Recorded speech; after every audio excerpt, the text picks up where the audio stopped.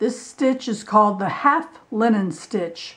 It's a very nice textured stitch, and to do it you cast on a multiple of 2 plus 1.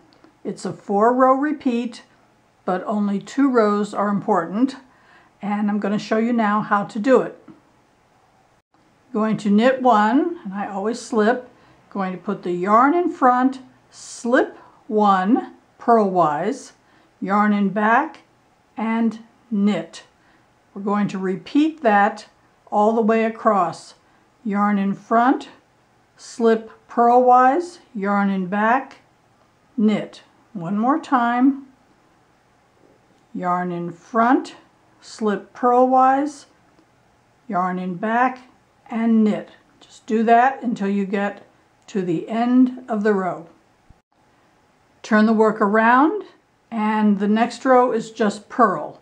So when I said only 2 rows are important, it's because 2 rows are just simply purl.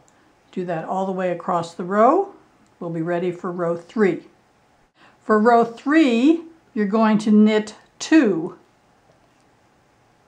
and then the same thing. Yarn in front, slip, yarn in back, knit.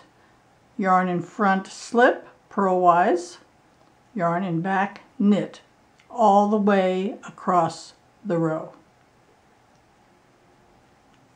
And on this row you're going to end with knit 2, and then once again turn the work around and just purl all the way across, and then you get this lovely textured stitch. So I hope you'll give it a try. It's the half linen stitch.